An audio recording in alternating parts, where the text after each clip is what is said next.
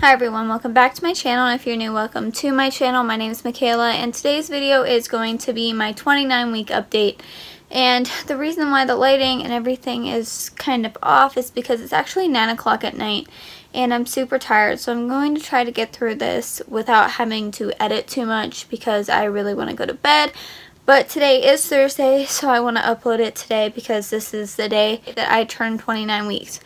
So I have everything written down and we'll just get started. So what's going on with baby boy is he's the size of a Hawaiian apple.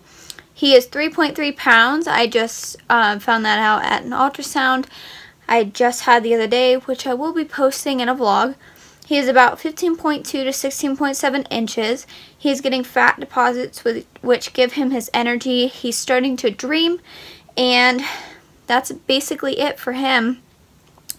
Now I'm going to talk about the things that my body can expect in the following week, which is kicks and crowding, headache / lightheadedness, itchy belly, back, leg, pelvic pain, hemorrhoids and constipation, trouble sleeping, lots of peeing, and varicose veins.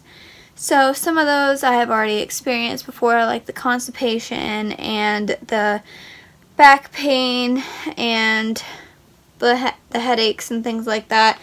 So I'm just going to get into my symptoms that I've had this past week. The first one is me being really tired all the time, and I think this is because I did actually have my I had clinicals to be an STNA, so I had to go to a nursing home, and I was walking around a lot and being a lot more active than I usually am.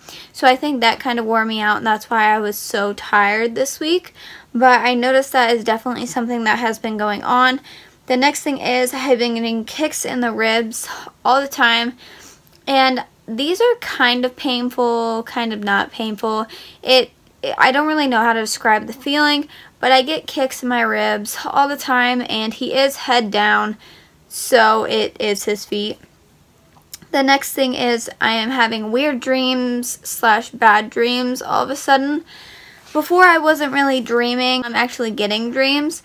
So just like for an example, last night I had a dream that I already woken up, got ready for school, went out to my car, and my grandma was driving it. So that's one of the weird dreams that I've had. Next is pregnancy brain. This I've talked about before, and I get this all the time. It basically just takes me off track, and it really confuses me sometimes, gets me all messed up, and I get frustrated because of it. But pregnancy brain is a thing that I have had this week also. The next thing is Braxton Hicks. These I feel a lot. I actually feel them right after I go pee. So every time I go to the bathroom, I get a Braxton Hicks. And every time I have to go to the bathroom, I get Braxton Hicks. So basically, I get Braxton Hicks a lot of the time, and they're not really painful. It's just kind of my stomach getting really, really tight, and I can feel, I don't know how to describe it, but basically my stomach just gets really tight and uncomfortable, and yeah. The next thing is peeing every 2 hours at night. So it's kind of like a schedule with me. So every 2 hours I'm going pee during the night, and which I think that's super weird that that's actually happening, that I'm on like a schedule type thing, but that is happening currently. The next thing is I'm in a better mood now. I'm not as moody as I was. I don't get as irritated as I have been. So the moodiness has died down. I still do get moody, obviously, but I am in a better mood. I'm in a happier mood, which I like, which my boyfriend likes, which my family likes. So that's a good thing. I'll take that. And then the last thing I have written down is I am having a lot of pressure in my pelvis. So when I'm talking about this, it's probably just his hands moving around his face because, again, he is down there and I feel low movements all the time. But sometimes they get, it feels like a lot of pressure in one spot and it's only there for a few seconds.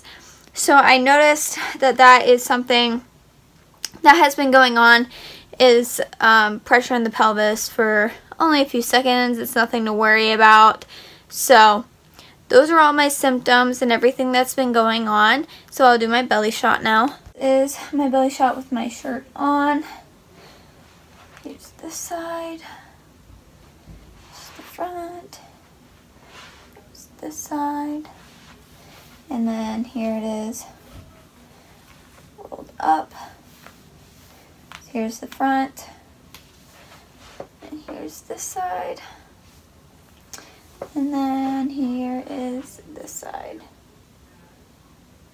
So he definitely is getting bigger, and I can definitely feel it, and I can feel that he definitely is running out of room.